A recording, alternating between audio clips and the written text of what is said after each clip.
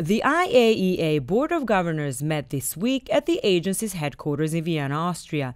Director General Yukiya Amano briefed member states on issues including nuclear verification in Iran. For the second time since implementation of the JCPOA began, Iran's inventory of heavy water exceeded 130 metric tons.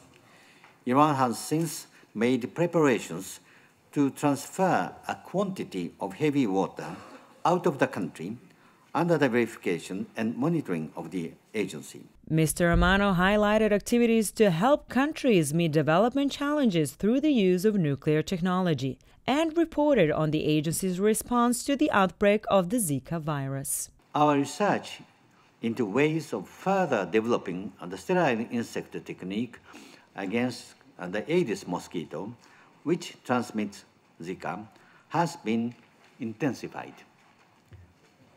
Next week, I will visit Brazil, which has been seriously affected by the Zika virus. I look forward to learning more about the situation and about the impact of the assistance which we are providing. The Director General also referred to the next month's IAEA International Conference on Nuclear Security. Preparations for the International Conference on Nuclear Security are in their final stages.